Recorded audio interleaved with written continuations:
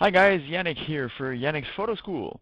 And today we're going to be looking at how to create a really easy and fun border around your images.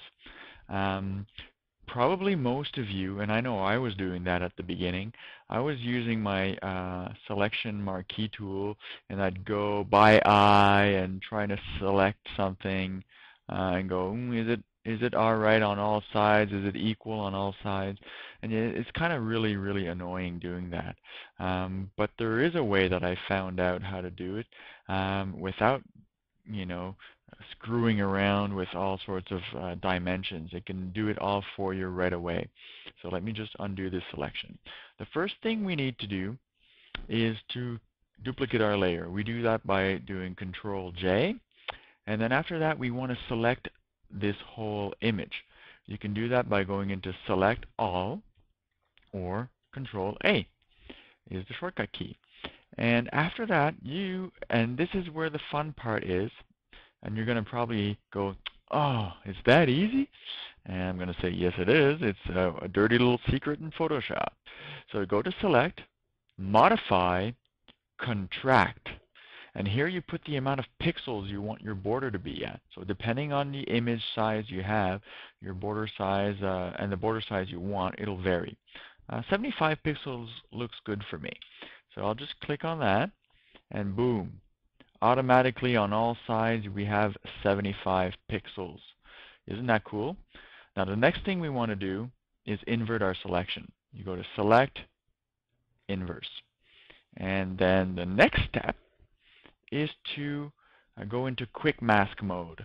And we do that by either pressing the shortcut key Q, or right down here at the bottom of your tool palette, you'll have this little icon here that looks like that, which is the quick mask selection. Now once you've done this, the next step is to go into your filters, go into your filter gallery. Now again, if you don't want to add a filter, you just want a straight border, skip this whole filter step. But if you want to add some coolness to your border, you can do that. And you can just go and select any type of effect you want to create. I like this spatter one here. And you can play with the radius. You can play with the smoothness. This looks good. And click OK. And you can always see here, you can already see the effect it has on the mask as well. All right. Now once you've done that, the next thing we want to do is get out of quick mask mode. So by pressing Q again, or by pressing the icon here, you get out of quick mask mode. And then you have your border selected with the filter we used. Next thing you want to do, you want to create a layer mask on the top layer here that we duplicated. And this is the icon here, but by default, it'll create a black layer mask. We want a white one. So we want to hold the Alt key down and click on it. And we got our white one, and what it did is that it took the selection and put it black, and that's what we want. Now the next step is to add a new layer, and you do that by clicking on this button here called Create New Layer, and you want to drag this layer in between the two images. Now once you've done that, all you need to do is select the color of your border. And in my case, I have black. Let's try black and see what it looks like. And we just want to use the paint bucket tool to fill that layer up with the color we want for our border. Boom.